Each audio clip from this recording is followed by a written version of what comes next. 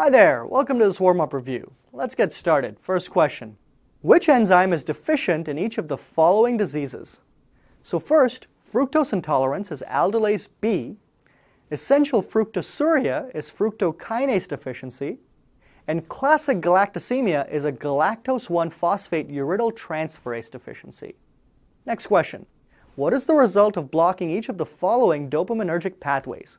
So if you block the mesocortical pathway, you have an increase in the negative symptoms of schizophrenia, like social withdrawal and depression. If you block the mesolimbic pathway, you relieve the positive symptoms of schizophrenia. This is a pathway that you are targeting with neuroleptic drugs, your anti-schizophrenic drugs that are dopamine antagonists. And if you block the nigrostriatal pathway, it results in Parkinson's disease. And stimulation of this pathway can result in extrapyramidal side effects. And if you block the last one here, the tuberoinfundibular pathway, you will increase prolactin secretion from the anterior pituitary. This elevated prolactin causes hypogonadism, which manifests as amenorrhea in women and decreased libido in men. And then rarely it can cause gynecomastia and galactorrhea. Okay, that's it for this warm-up review. Let's move on to the lecture. In this video, we're going to review multiple myeloma, which I think is a fascinating disease. And it's probably a 3 or 4 star topic. And then we'll also discuss MGUS, which is sort of related to multiple myeloma, and we'll discuss myeloproliferative disorders, which are not related.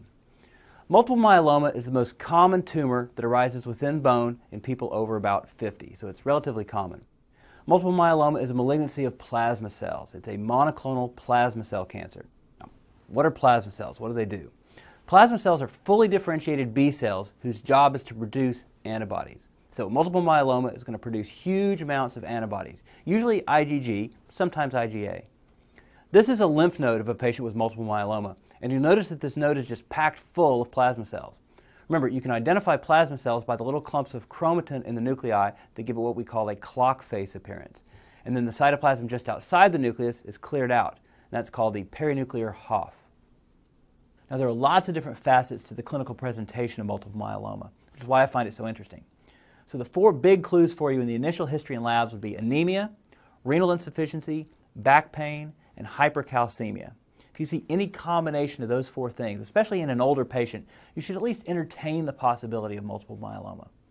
Now, to add a little more detail to that, these patients get anemia because all those plasma cells are packed into the bone marrow and they're interfering with the production of other cell lines. One reason they get renal insufficiency is that they're producing excessive antibodies, and those antibodies form casts in the urine, and they just kind of plug up the kidneys, and we call that myeloma kidney. It's not the only renal pathology you can get with myeloma, but just remember that they get this renal insufficiency. These patients get back pain, and they get hypercalcemia because the myeloma cells secrete cytokines called local osteolytic factors that stimulate osteoclasts and inhibit osteoblasts. There are also several findings related to the excessive monoclonal antibody production.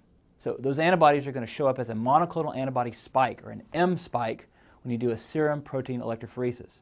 Again, this is monoclonal. It's one particular type of plasma cells being replicated over and over and over, and so they're making very specific antibody. And then those immunoglobulin light chains are also going to spill into the urine, and we call that Bence-Jones proteins. And make note of this. Even though you have these immunoglobulin light chains in your urine, on urinalysis, you do not see elevated protein. On regular UA, you don't see elevated protein. To check for the presence of these Bence-Jones proteins in the urine, you have to order a urine protein electrophoresis, or sometimes we call that a UPEP. Now, myeloma patients have increased susceptibility to infection because even though they're making a ton of these IgG antibodies, they aren't necessarily the right antibodies, and they have decreased production of healthy lymphocytes and healthy granulocytes to fight infection. And then back in immunology, we mentioned that excessive antibody production for multiple myeloma can lead to one type of amyloidosis.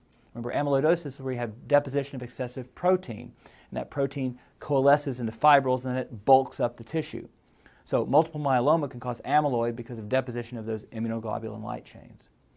Then on X-ray, you can see punched out lytic bone lesions on the X-ray due to those local osteolytic factors.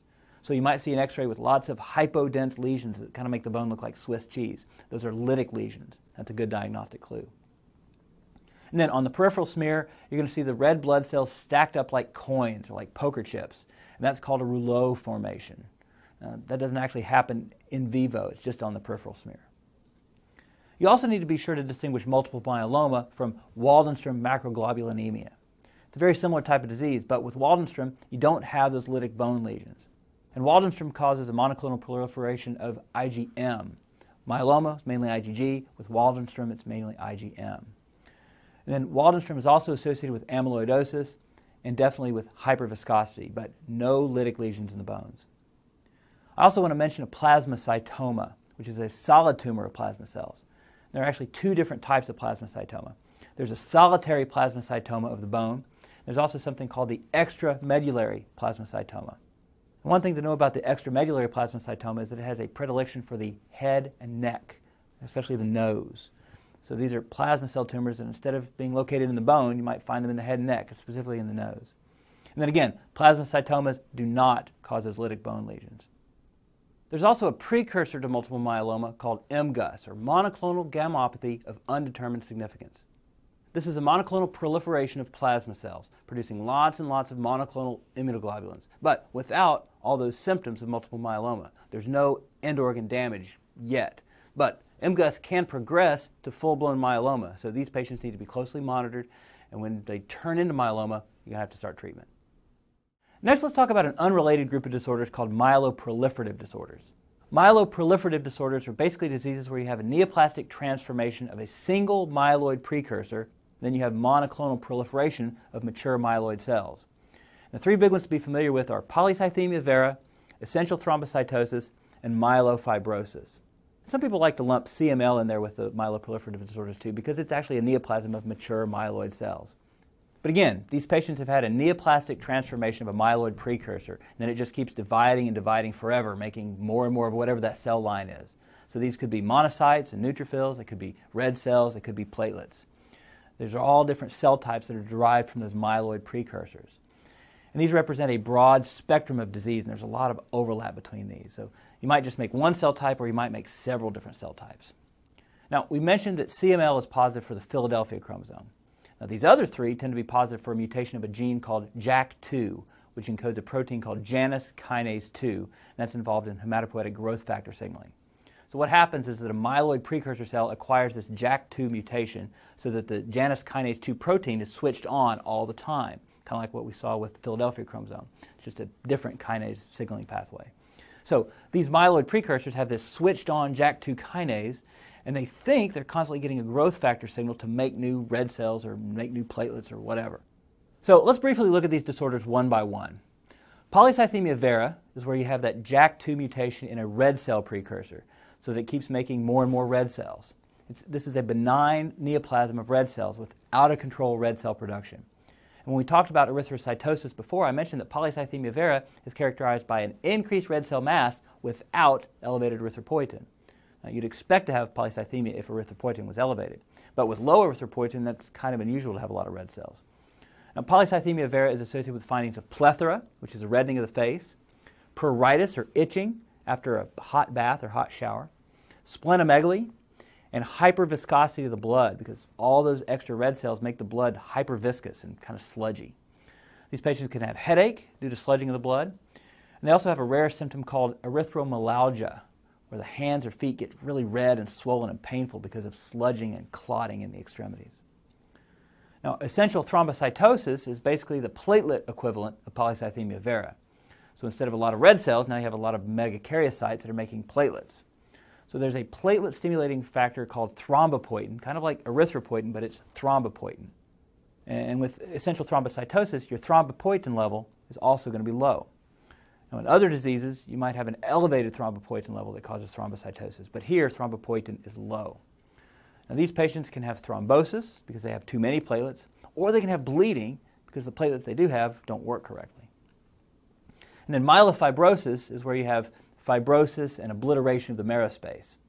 So if you're shown a picture of bone marrow infiltrated with adipocytes, we said that's aplastic anemia. But if you're shown a picture of a bone marrow that's infiltrated with fibrotic tissue, that's myelofibrosis. The name is very descriptive. And we said earlier that myelofibrosis causes teardrop-shaped red cells. Now it's time for the end of session quiz. So pause the video, work through those questions, then we'll go over the answers. First question, what pathology best fits each of the following descriptions? Now, if you don't know anything else from this video, know these.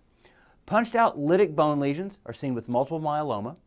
Red cells clumped together like a stack of coins is the rouleau formation, which is seen in multiple myeloma. Plethora plus pruritus plus headache is polycythemia vera. Back pain plus anemia plus renal insufficiency plus hypercalcemia is going to be multiple myeloma. Teardrop-shaped red cells are seen in myelofibrosis, and a monoclonal antibody spike is classically a feature of multiple myeloma, but it could also be MGUS or Waldenstrom macroglobulinemia. And the last question, a patient with anemia, hypercalcemia, and bone pain undergoes a bone marrow biopsy, which reveals plasma cells. What's the diagnosis and what may be found on your analysis? So the diagnosis is multiple myeloma. That's pretty straightforward. But the tricky part of this question is that on routine urinalysis, you're not going to see proteinuria. The patient may have Bence-Jones proteins in the urine, but those don't show up as proteinuria on a routine urinalysis. But if you ordered a urine protein electrophoresis, that would show the monoclonal antibody spike. And that's it for this video. I'll see you next time.